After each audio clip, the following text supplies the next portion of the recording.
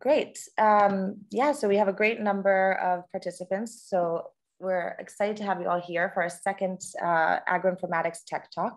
So thank you for joining. These are a series of virtual, but also hopefully soon physical events where we're just inviting colleagues, experts from academia, from private sector, other agencies, to share their research and their work with us. And the idea is to really create discussion, questions, share our work as well, and create a community and really strengthen, I think, the communication with everyone who's working in the agroinformatics field and anyone who's just working in tech and agriculture.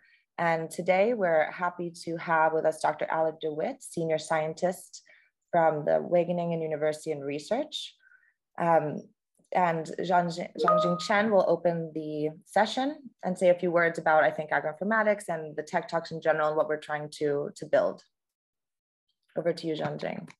Thank you, Luna. Dear colleagues, good afternoon. As Luna said, the AgroInformatics Tech Talk is a forum for side to invite experts from all around the world, including inside the field, to share their activities and experiences use information technology in agro-food system digital transformation for better production, better nutrition, and better environment and better life. Today, we are honored to have Dr. Allard de Wit to give us a speech on open source tool and data for model applications in agriculture. Dr. de Wit is a senior scientist with Wageningen University Research. For more than 20 years, he has been working in the domain of agrometeorology, remote sensing, and crop modeling for agricultural modeling and yield forecasting. He has coordinated many projects and international projects focusing on developing crop modeling system, including in European Union, China, Russia, and Morocco, as well as capacity building in this area. With the framework of Dutch G4AW program, he adapted this technology for supporting smallholder farmers with crop weather advisories in Ethiopia, Bangladesh, and Myanmar. He's one of the major developers of Wolford's crop situation model. You know, Wolford is one of the early crop growth model in the world, and now is one of the major crop growth model widely used all around the world. And he's also developed PSCE modeling framework, which is used by a lot of researchers around the world. So thank you again, Dr. de Wit. Floor is yours. Okay, thank you very much, Zhongjing. Yeah, today I will start first sharing my screen. Okay, yes, thank you very much, Zhongjing, for introducing me. Yeah, today I will give a small short talk about the open source tools and data for model applications in agriculture, and that really boils down to things that we've developed here in Wageningen over the last 5 to 10 years, which I think are, well, useful for others as well. So I'm not going very deep in many of these tools or data, but I just want to try to give you an overview and point you to the resources which are available to explore it yourself. A very short introduction on Wageningen University and Wageningen Research. This is an overview of the Wageningen campus as we have in the Netherlands, with a couple of the buildings of the various institutes here. And what many people often don't know is that Wageningen University Research is actually 2 organizations in one. On the one side, we have Wageningen University, which about 13,000 students, 2,300 PhD candidates, and what is it, 3,700 staff. And on the other side, we have Wageningen Research, which is the research, the contract research organization. So Wageningen University is more fundamental research education, and Wageningen Research is more application-oriented research. And both organizations are, well, similar in size, and they work together very closely. They're in the same buildings on the same campus. And what you should understand is that these 2 organizations are largely symmetric. So, for example, for Wageningen University, we have, for example, a department on agrotechnology and food sciences, while on Wageningen Research, we have Wageningen Food and Bio-based Research that applies to livestock, to environment, to plant, and also to social sciences. So often people wonder, whom am I dealing with? Someone from the university or someone from research? Well, it depends. I actually am from Wageningen Research, from the Wageningen Environmental Research group here. But I actually do cooperate a lot with people from Wageningen Plant Research and also University on Plant Sciences. Okay, well, about open source tools and data products, I want to give you an introduction today on some modeling tools that we developed. First of all, this PCSA modeling framework, the models which are in there, and some other resources which are helpful in if you want to start working with that framework. An example actually of what we used to build, which includes this framework where we built a somewhat broader framework for crop advisory generation, which was also applied operationally. And some of the open data sets actually that we have been developing over the last few years, the AgAro5 global meteorological data set, the global recently has been put on the Copernicus climate data store, so-called global crop productivity indicators, and finally something on the AgroStack initiative. Now, a little bit about crop models developed in Wageningen.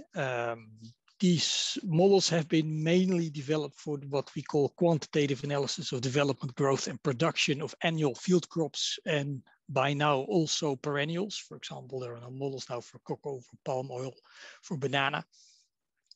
They simulate for different agroecological production levels. And what we mean with these production levels is that our models usually target a so-called potential production level, where we say that this is the production level that is reachable when everything else is perfect. And in that such a production level, it's only your yield level is only determined by the amount of radiation that you have, the temperature, and the features of the crop itself. If you go one production level down, you take into account water limit limitations. If you go one level down, you also take into account nutrient limitations. And finally, you reach basically the lowest production level, where your yield is actually reduced by all kinds of factors like pest and disease or pollutants, which is typically what you find on the farmer field. But people often get confused about these models because they don't understand that concept of agroecological production levels. Now, the characteristics of these models further is that they're mechanistic, they're dynamic, and there are different approaches ranging really from relatively simple summary models to complex models that take into account biochemistry and physics. And most of these models, they are public, so there are open source implementations available. Now, this is always a nice picture that I like to show, is because there's really a pedigree of what they call the School of De Wit models. Well, and actually this De Wit, that's not me. It's the same name. It's not even a relative, but this is Professor C.T. De Wit that you see in this picture there over there. And he wrote a very influential paper in 1965 called The Photosynthesis of Leaf Canopies. And from that paper, actually a whole family of models actually developed, and some of these models are still developed today, such as Little, G-Cross, Wofost, and also Oriza, the rice crop model from the Iri in the Philippines, is actually a branch of Sucrose Wofost. Well, this PCSA modeling framework. PCSA stands for Python Crop Simulation Environment. This is really what I would call a modern implementation for crop modeling Python under an open source license. So it's licensed under the European Union public license. It is both a modeling framework, so you can use it to build models, and it is a re-implementation of many Wageningen models that have existed for many years already. And it promotes good model design modularity, and it also provides easy ways to communicate between models. And what it also has, it has many tools available for reading all kinds of data. So it can read what we call legacy cabo files, old weather files, but you can also connect, for example, to the NASA Power API for getting weather information. Now, it has also some possibilities for building testing of modules and models, and it integrates very well with the scientific software stack. So, for example, things like pandas, machine learning, optimization algorithms, sensitivity analysis. You can implement that quite seamlessly through this modeling framework. Now, of course, there are also some limitations. PCZ focuses strongly on the agro domain. So it's not a generic ODE solver, I would say. So it's not a generic solver which you can feed a couple of differential equations and it will basically solve these different differential equations through time. It's also much slower than similar models in Fortran, for example, or C++ or FST. And it is limited to what we call rectangular Euler integration with a fixed daily time step. It also doesn't have a graphical user interface because in many cases there is no really need for having a graphical user interface for modelers. And often what I see is that there are third parties which are very good in developing graphical user interfaces, which do that kind of work. Now, there's a list of models available that we have in PCZ. We have the WOFORST 7.2 potential production, PP, model available, also the water limited production. Then we have WOFORST 8, but that's a beta release. I hope by the end of this year, we can actually release 8.1, which will have a much better implementation of nutrient limited growth. Now, there is the so-called LINGRA model, which stands for lintel grassland. And that is a model for the simulation of grassland productivity, which has some very detailed physiology of growth of grasslands, which is quite different from annual crops like WOFORST simulates. Another lintel model, which is lintel 3. It's also there. And there's implementation of the FAO Water Requirement Satisfaction Index. It's slightly different because you can compute it in different ways, but it basically does the same thing. And finally, there's also a separate implementation of the phenological module only for WOFORST. Now, we have quite a lot of documentation available now on PCZ. If you go to this site, pcz.readthedocs.io, that gives you the full documentation available for the framework and partially also the models. So there is the user guide, which basically tells you how to start, how to install it, and these kind of things. There's the reference guide, which gives you more insight in the different components which are inside the framework and how they work. And finally, there's the documentation of the code itself. And you can really jump around. Maybe I can even show you an example. For example, if you go here, again, for example, here's the reference guide where you have an overview of the different components. And for example, here's something about the Agro Manager and how you define agro management in the model. And for example, if you go to the code documentation, then you can actually go to all the different modules that are available. And you can easily actually connect to the code here. It brings you directly to the code itself and also go back to the documentation over here. Let's get back to where I was.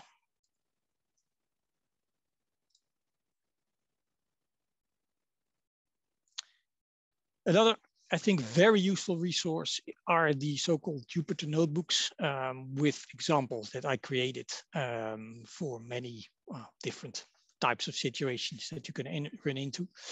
These are also on my GitHub page. And the interesting thing about this is that if you scroll down a little bit down, then there is this button over here, which allows you to launch actually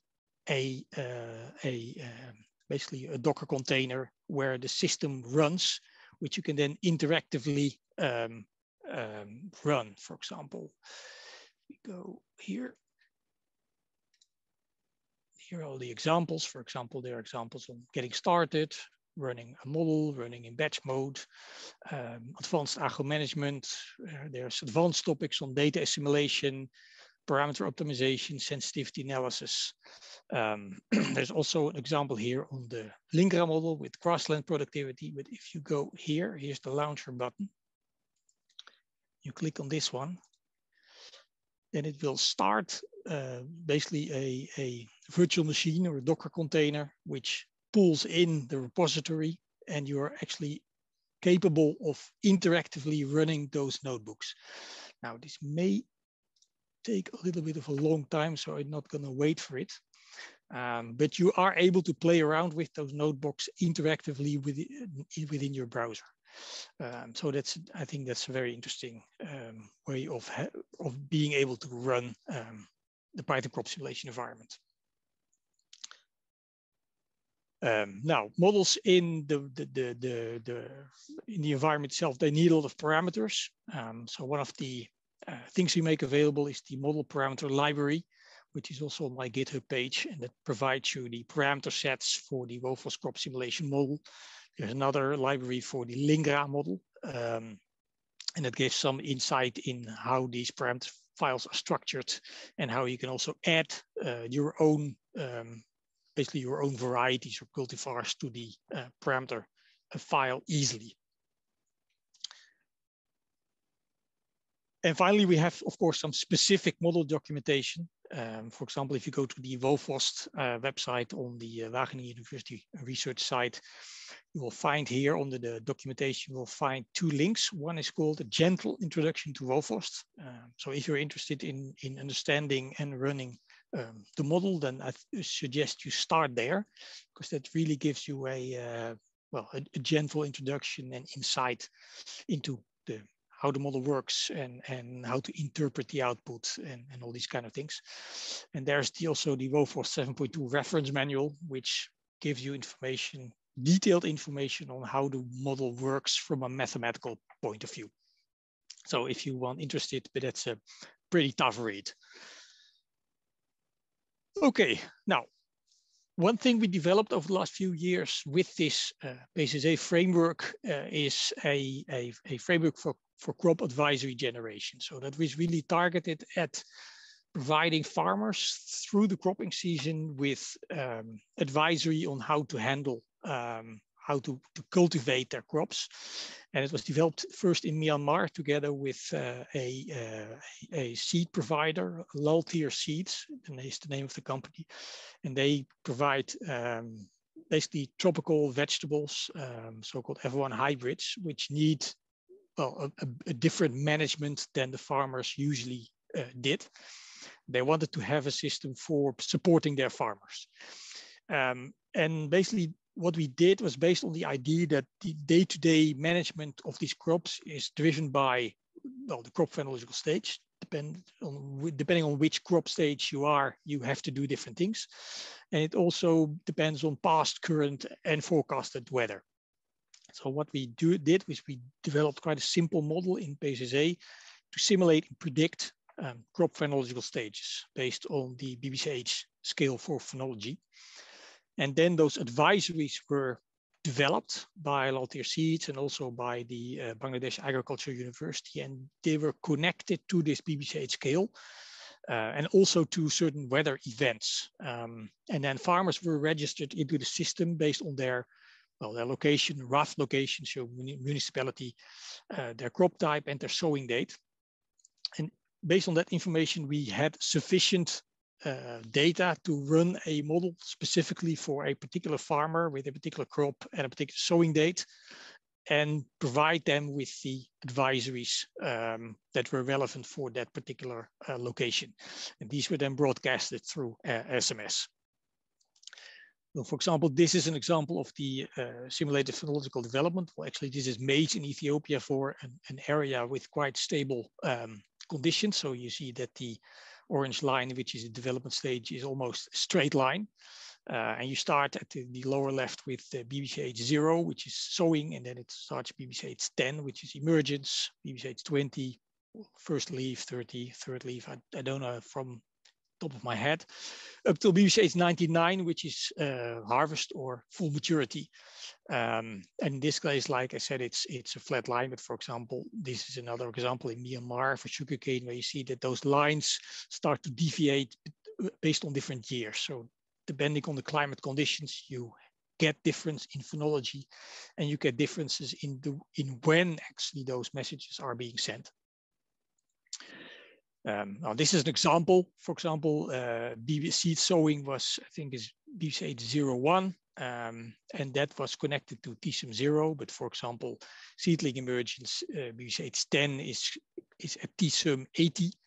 And then for each of these stages, we have message IDs related to, in this case, seed quality, fertilizer, pesticides, and they have a so-called offset day, which means that 7 days before that stage is reached, this message will actually be sent to that particular farmer. And on the right side, you also see a couple of weather events where there are certain thresholds which are related to, like I said, weather events. And if that event would trigger, then the farmer would also receive an SMS message. And by connecting, let's say, the model output from the predicted phonological stages with the advisories which connected to the phonological stages, they were actually loaded in an SMS delivery platform where you could, for example, see this kind of information, where you see the bit accord variety, which is called TIA F1, and where there's an alert type management at a certain BBCH states. And then there's a recommendation for that particular crop and that particular stage, which can then be sent from the platform. In this case, at first, it was still done manually, but this was later automated when the number of farmers actually was growing.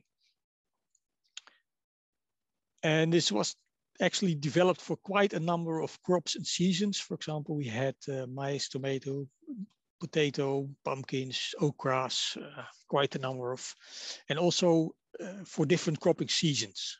In Bangladesh, they have 3 seasons, and so for certain seasons, the let's say the advisories could be slightly different than for other seasons. So that was also taken into account. And it was actually some of the, let's say, promotion material that was developed by Allard de Wit to actually develop their or promote their advisory system. Now, the latest information I have, because this is already 4 or 5 years ago, is that currently this particular system is not operational anymore, because what you see often in the end is still, although from a modeling perspective, it's actually quite simple. It's still too complicated to maintain for third parties, and we didn't have a maintenance contract on this one. But I actually found out last month that the Bangladesh government is working on an Agromet portal called BAMIS, where exactly those IDs, because the same partners have also been working on this BAMIS portal, are now integrated into this Bangladesh government portal, which I thought was a very nice result, actually, seeing that some of the knowledge that you transferred in this project finally ends up in the government portal for Agrometeorology. Well, some insight or some, let's say, some news about some of the data products that we've developed over the last few years. I think one of the most important one is the AgRF5, which is the agriculturally modified ARA5 product, or I should say agriculturally tailored ARA5 product. And this is a global product derived from the ECMWF ARA5 reanalysis. There are several steps. Well, one of the things is, for example, that it's bias corrected towards the operational ECMWF forecasts. So you're going to actually combine AgRF5 with the ECMWF forecast, and they should be relatively seamless. The bias between them should be removed for most of the part. It has a resolution of about 10 kilometers. we have daily variables from 1979 up till real time with a delay of 1 week. The original ERA5 reanalysis actually gives you hourly values, but that's, for many people in agriculture, that's basically too much. They want daily values, so daily minimum maximum temperature, etc. So what we did in these ERA5 is that we converted ERA5 from hourly or 3 hourly to daily, taking into account the fact that the definition of a day differs across the globe, of course. Now, what it provides is 22 variables which are relevant for agricultural applications. So temperature, precipitation, and precipitation type, global radiation, daily average vapor pressure, wind speed, and also the relative humidity at specific times of the day. So I think 8 times during the day, it gives you the relative humidity, which is particularly relevant for modeling plant disease. Now, you can find it on the Copernicus Climate Data Store. This is the, if you go to the, for example, the DOI that you see on the right bottom side of the screen, you will find the, you will get here. And by download data, you have either a form where you can click what you want, or there's also the CDS API that you can use to download this data. There are also some limitations. I wouldn't say that bias collection is perfect, so biases still exist, particularly for precipitation. For example, the chart that you see here compares the chirps, I think that's the green one, with AgroInformatics 5 in orange, and you see that AgroInformatics 5 tends to overestimate precipitation quite dramatically if you compare it to chirps, but for this location. Although the product is near real time, we still have an 8-day delay. So about I think today, which is the 29th, you get the AgroInformatics data for the 22nd. It's based on numerical weather prediction reanalysis, which may fail to resolve local climates. And also there's no easy API yet, unlike, for example, NASA Power. If you go to NASA Power and you click a particular point, you can get the whole time series for that particular point, for the variables that you want. It doesn't work yet for the climate data store. You first have to download NetCDF files. That's not so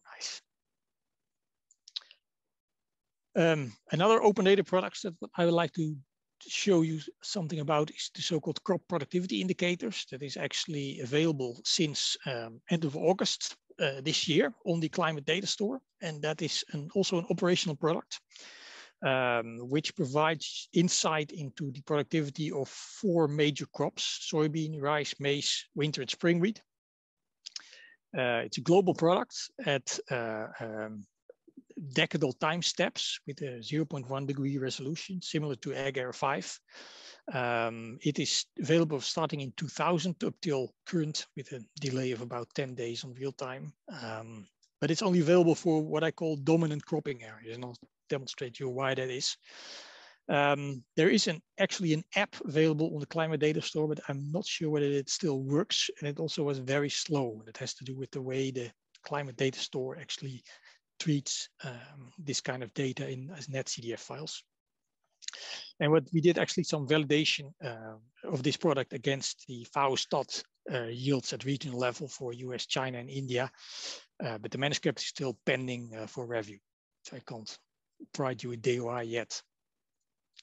Now, what the product does is actually, it is a hybrid product between a crop model and a satellite input. What you see here is basically we have a crop mask for, let's say, the major maize growing areas in the world. And what we derive based on the crop mask is the so-called time series of FAPAR. So that's the fraction of absorbed PAR. And if you look at a time series like this, you very clearly see these cropping cycles into that data. And for example, here we have another one for soybean in Northeast China and Heilongjiang. And also here you very clearly see these cropping cycles into that product. And what we now do is we combine that with a crop model where we say, okay, we take our AgERA5 weather inputs. We take the FAPAR inputs from the satellite time series. we know more or less where the cropping cycle starts, based, for example, on the SAGE cropping calendars or the FAO GIZ, the Global Agroecological Zonation, and we combine it with a light use efficiency crop model. And that light use efficiency crop model basically estimates the amount of intercepted light from the FAPAR inputs and converts that into an estimate of growth. And that gives you, for example, these curves that you see here on the right-hand side, where you have soybean for a particular area in terms of total biomass, which is the upper one, and the yield, which is the lower one. Now, this is the principle that's been used to generate that product for basically the whole globe. Now, this is an example of, for example, wheat total biomass, 20th of June, 2022, so quite recent. And you see that, for example, here it runs from about 0 to 13 tons per hectare. Cropping season not entirely over. You see, for example, here in Western Europe, in France, that there's a lot of wheat which is turning yellow. So it's almost 13 tons, or also here in the North China Plain. For example, there's nothing yet here in Australia because and also not Argentina, because the cropping cycle has not started there yet. And you can find similar outputs for maize, for soybean, rice. The only fact is that this only works for dominant, let's say, areas with dominant cropping patterns.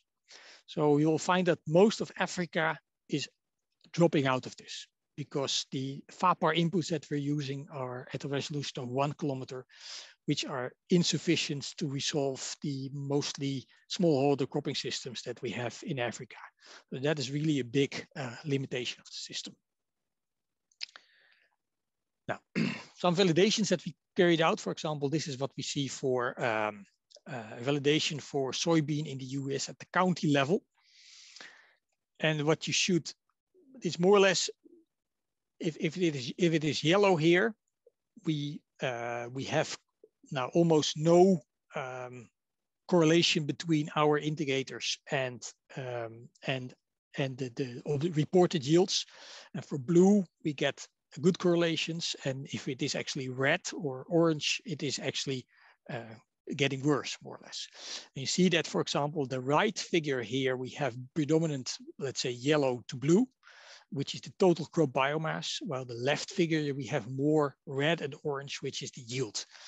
And that's actually often what we see, is that the total crop biomass that we're simulating is a better predictor of yield than the simulated yield itself. Now we have similar, you see, for example, that there are some interesting patterns here.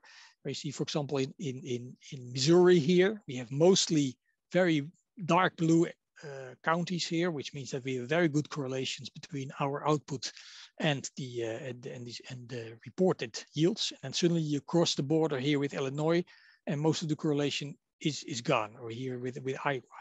But these are patterns that we still have to look into to see whether this comes from. It could, for example, be a change in the cropping calendar as described by SAGE, which is not working out well, something like that. Another example that we have, for example, here is, this is a time series for wheat in Spain, where we compare the FAO statistical yield here in gray with the output, the annual final at the end of season output from the system, which is here in blue. In blue, this is basically the product which is now on the climate data store. And here in orange, we have a slightly improved product. And you see that both products are able actually to follow the interannual variability in yield actually quite well. And the improved product actually does even a little bit better than the current product. Okay, the last one I want to discuss with you is the AgroStack initiative. That was an initiative started to collect and harmonize key agronomy observations of crop type, phenology, biomass, yield, and leaf area. It's also basically published open data sets. They are screened and they are harmonized. Well, this moment, the available data sets which are in the system are still limited, but it's growing. And the nice thing is also that we have an API under development that would allow you to actually query the database in a programmatic way. This is the AgroStack portal, and we have also a viewer including there where you actually can query the data, which is in the AgroStack portal, and visualize what is in there. Okay, I think this is the last slide.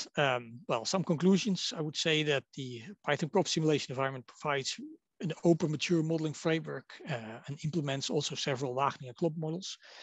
We have quite a wealth of examples and documentation available. I must say that support is limited, also limited by funding. So if we really want to work on something together, we have to write joint proposals. Nevertheless, I answer emails nearly every day by now.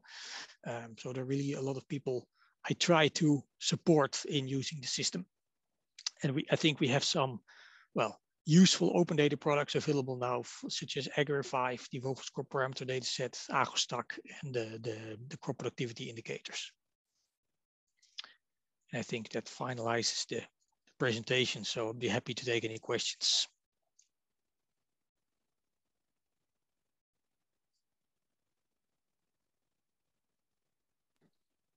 Feel free to also write comments or questions in the chat.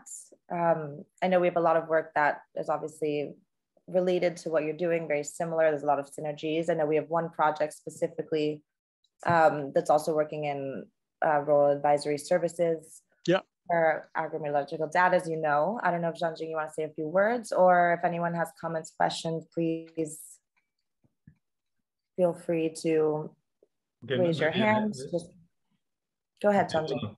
Yeah. Thank you, Allard, for your very informative presentation. Actually, I found we have a lot of overlap between our works with work in Wageningen. Yeah. The first one, just as Luna said, I found for the work you work in Bangladesh for the advisory information dissemination, you use SMS. We actually in FAO we have a tool called Digital Service Portfolio. We can use that to disseminate the information to the farmer. Okay, nice. Later we can talk about how it's possible to use it. Actually, I have another question. I'm quite interested in the last one you talk about the AgroStack. So who is leading this initiative? So it's possible I feel to join to work together with you. It's led by us, by Vito, but it's also connected to the I think the GeoGlam activities, and where there is this activity also for data collection on the GeoGlam. What's the name? Great. There's also an activity. GCAM? Yeah, I think that's one. GCAM. Yeah, I think it's also there are some connections with GCAM as well. You know, in FAO hand-in-hand geospatial platform, we have dedicated channel to host we call it agriculture essential data sites. So the idea is quite similar. Maybe you can work together. Okay. Yeah. Sounds something to join efforts on. Okay, I found there a question from Pengyu. Pengyu, maybe you can ask a question directly to Dr. De Wit. Yes, thank you for your presentation. So my question is about maybe the last part of your presentation. Is about the use of the land use efficiency model for the crop simulations. So in that data, I see you use the flat part as input for the model and to estimate the biomass in the entire growing season. Maybe what I care about is the first is about how do you get the crop type information at a global level, and what is the spatial resolution? Well, the crop map, the crop mask is based on. I can send you the links. It's based on a product from I think the United States global crop dominance mask or something, and that's what we use to derive what we call pseudo crop specific masks, because at the 1 kilometer level they are never crop specific, of course, but they are pointing at areas with very dominant cropping systems for what it's worth. Yeah. So the spatial resolution of that data is still very close, such as 1 kilometer or Yes, even lower? Okay. 1 kilometer. So 1 kilometer. So you have maybe the mode is far apart also at 1 kilometer, so you can Yes, have the it's model, not MODIS. It's from the Copernicus side, so it's spot vegetation and Sentinel. Okay. So from your model, I think it is potential to have an estimation of the crop calendar, the actual crop calendar from your model, because you have a biomass. Yeah, you could. We didn't have time to do it, but you could indeed try to basically fine tune the crop calendar based on the FAPAR curves itself. In certain cases that would work. There are also cases where it's much more difficult because the FAPAR curves are more difficult to interpret. So for the moment, we use the SAGE crop calendars or the crop calendars from the FAO GIZ product. But yeah, there are certainly options to refine. Let's put it that way. Yes. So if we have the immersed data from the remote sensing data as another input, and there is a potential to calculate some crop calendar from the model output. Yeah, at the moment the crop calendar is an input. Yes. So you would have to basically develop an algorithm to estimate the crop calendar from the FAPAR time series and then use that as an input. Sure, get it. Okay. And finally, do you have any plan to downscale the data set to higher resolution? Not at the moment, and that has to do with the fact that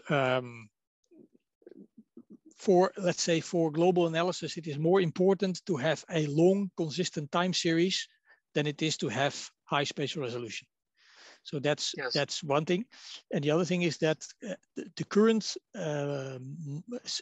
indicator product the crop model has no water balance attached to it.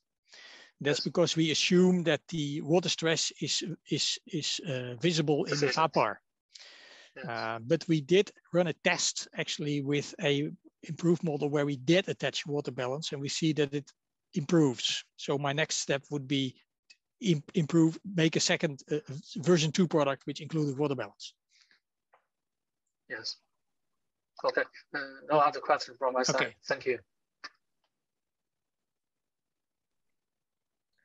So we have a couple more questions in the chat. Mahmoud, I don't know, and Henry, if you want to us to read them, or if Mahmoud, you want to start and ask your question. Otherwise, Dr. De Wit, you can easily just read and I can read, from so do Mahmoud. These models allow to include different stress test scenarios, for example, weather disasters, flood, conflicts, and show how these can impact production and crops?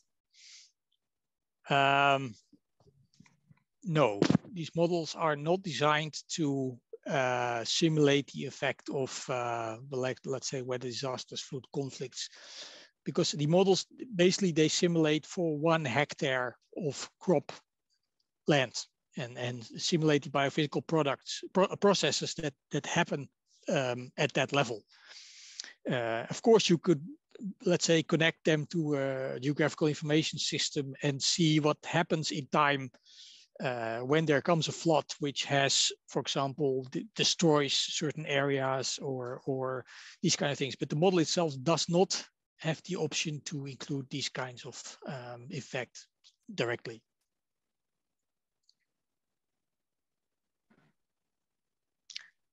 Thank you. If there's no follow-up, we'll go over to the next question. Henry, do you want to say a few words? We have your question, but if you want to introduce yourself and maybe describe the question a bit more because the context. Sure. No, I mean, it's basically following up on what Zhongxing was saying about the digital search portfolio and about the advisory messages that you explained in Bangladesh. No?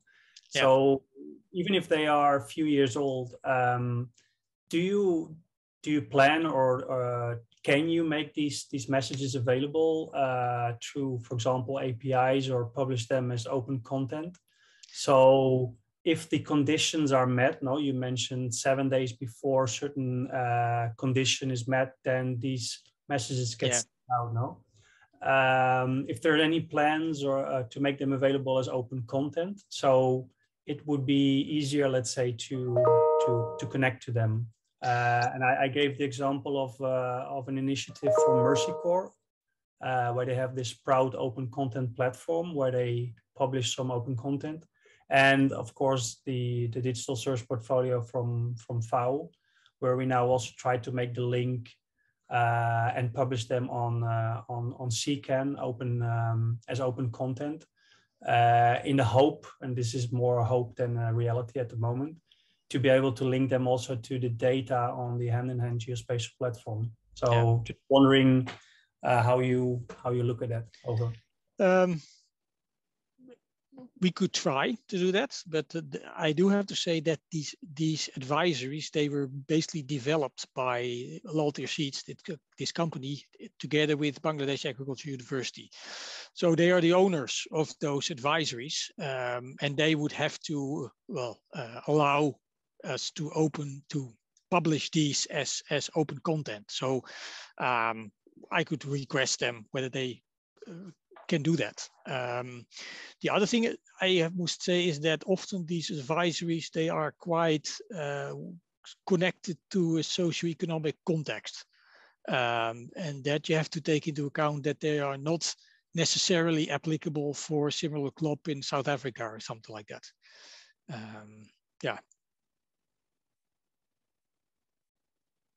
But we could try. I can ask whether the advisories are available, whether they are available somewhere, but whether they can be published as open content.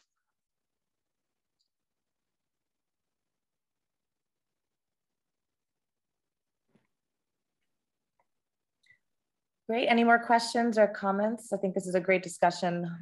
We'd like to have more of these, more interactive. So anything you guys want to add, comments, anything you want to share about your projects as well, anything you're working on, that's open space for just discussion.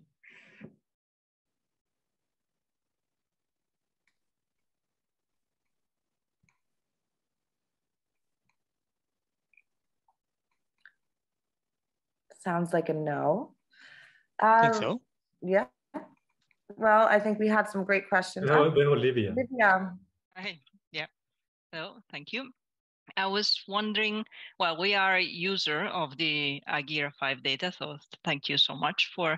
I work in the Vapor, on the Vapor program that monitors water productivity in agriculture and publishes data on the FAO portal, including the hand-in-hand. And yeah, one of the questions we have is from our users is if there is any possibility you think in the future to reduce the latency of the Agira 5 data, because sometimes I've heard that there are commercial products that are available on a shorter latency, and I couldn't figure out exactly how that works. The point is that the latency is defined by the error 5 reanalysis itself, and that is 7 days. So as long as error 5 itself doesn't improve the latency, there's no way of improving the latency of error 5. The only way you could do it is by moving from the error 5 product to the ECMWF operational forecast. So basically you take the forecast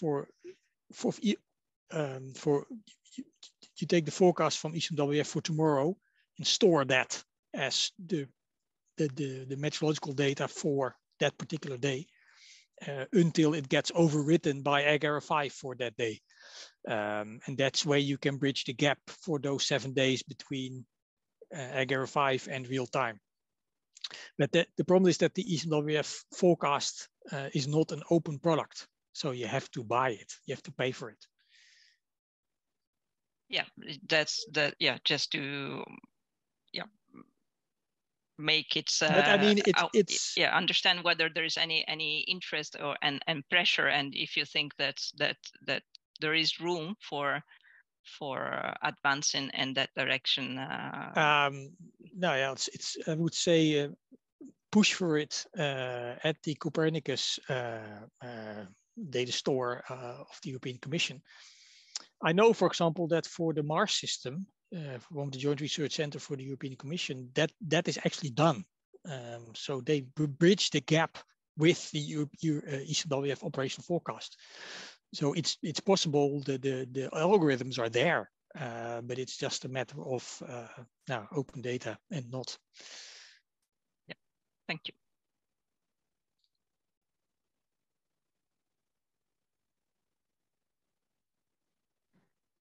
I have another question. Gianluca, over to you.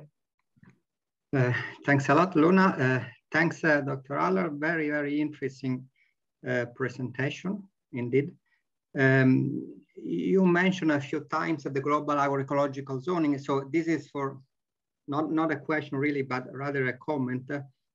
I'm be working, as my background suggests, on the agroecological zoning, and we are developing something similar to what you presented with the same need and idea to open the system and to move it in Python. So I perfectly understand the limitations. So we also moving from Fortran to Python with advantages and disadvantages, of course, in terms of performances. So this is just for, for your information, and also the participants. We are soon launching an update version of the package at the end of November. So we are very pleased to invite you to this presentation, and also all the other participants. Yeah, we do. I think what it is very interesting in this domain in the ability to try to see how the different crop models perform. So what are the limitations? So what are the data needed? Because also those are many often constrained on developing these crop models in the field. So thanks a lot for this, and I'm sure I will continue to be in touch. Okay, thanks.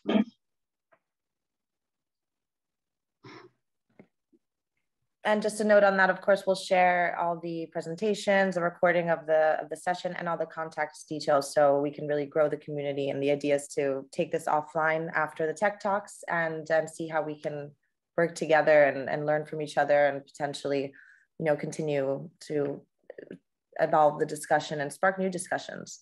So everything will be shared. We have another question. It's not really a question. No, it's a question, it's a comment. Yeah. Yes. Great. So anything else we want to discuss today? Anything you want to add, Dr. de Wit, to close? I think we're running out of time as well as questions. I think we had a very interesting discussion, and I think it's clear that there's, I think, a lot more work we could do together, and we can definitely take this discussion, I think, offline to several different teams and groups here that probably have questions for you that they're going to reach out individually. Yeah, so Jean-Jing, do you want to say a few words maybe to close? Just one word. So, actually, 2 words. Thank you. Thank you a lot. Pleasure. It's really informative. Do you know we have MOU between FAO and WR? So actually, you can use that to develop some product. We can work together. So you, through the question you can find, we have a lot of in common. So we really can do something together. This is just a start. Okay. Yeah, would be very nice. Absolutely. Okay, and also thank you very much, everybody, to join this very interesting presentation and discussion. So we can, if you have further questions, feel free to contact Allard. He's very open and happy to work together with us. Okay, thank you all for joining. Then we close this session. Okay, have a nice day, everybody. Yeah, have a nice day. Bye-bye. Luna, I think you received my presentation, isn't it? Yes, so I'll share the presentation, a recording of the session, and just more information a bit on how they can contact you, Tech Talks, and everything that we can add to make sure that everyone can keep in touch and continue the conversations. So I'll add everyone in this group who joined, but also I think the invitees. There's a few people who were on the list and didn't join, so we'll just spam everyone, and yeah, and then I think people reach out and we can continue the conversations definitely offline. Great. Thank you so much for your time and for the presentation, and thanks to everyone for joining. And we look forward to working again together soon. If there's any other events or anything, we'll definitely keep in touch. And same with you, any new research or projects that you're working on, let us know. We're open to doing more of these talks and presentations and also sharing things from our side.